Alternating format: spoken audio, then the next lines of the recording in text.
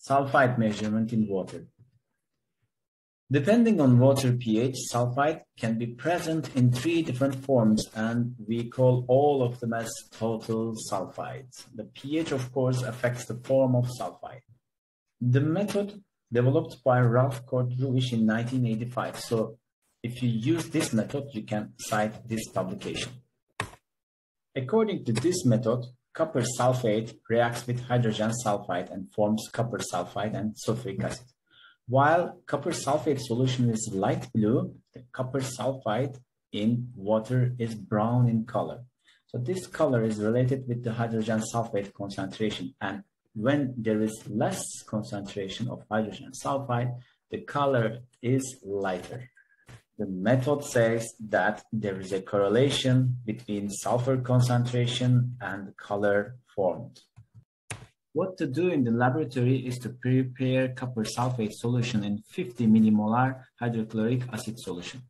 To do that, put a little bit water to a place, then add 1.53 milliliter of pure hydrochloric acid. If you have 37% of hydrochloric acid, then you can add 4.14 milliliter of acid.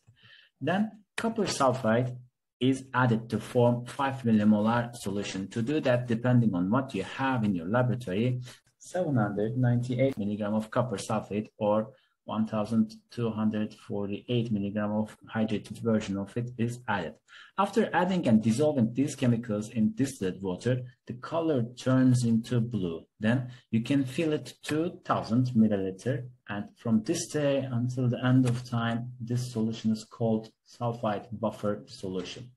When your buffer solution is ready, you can start your measurement. To do that, take your sample and take a little bit distilled water.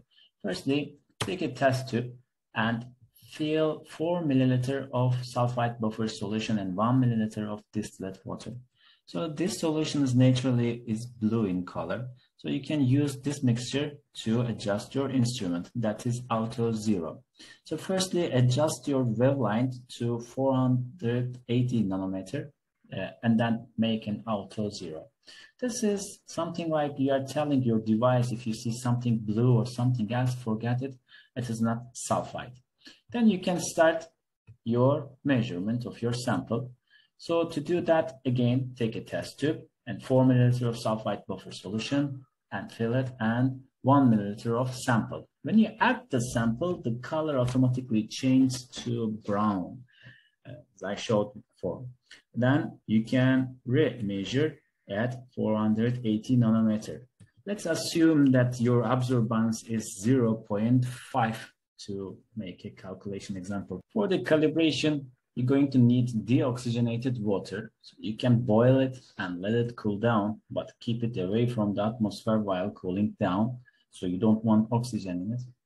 So the Cord-Ruwisch suggests that you can do this procedure in nitrogen atmosphere. So then of course you're going to need something sulfur in it. Cord-Ruwisch also suggests that sodium sulfide is used for this process. I suggest that you prepare 100 milligram sulfide solution for your calibration. To prepare it by using this sodium sulfide, so you can see the calculations as shown. So basically you're going to dissolve 749.1 milligram of sodium sulfide octahydrate in 1 liter of distilled deoxygenated water.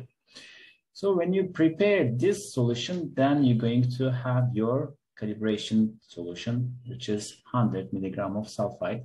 So you can dilute it to form your other calibration forms, and these are the concentrations. If you perform your sulfide test, then you can have the absorbances for each calibration solution. These absorbances are assumptional absorbances, and I hope you get similar results. When you have concentrations versus absorbances, then you can use an Excel to conclude your calibration. So you can write your absorbances and concentration and draw a nice graph like this.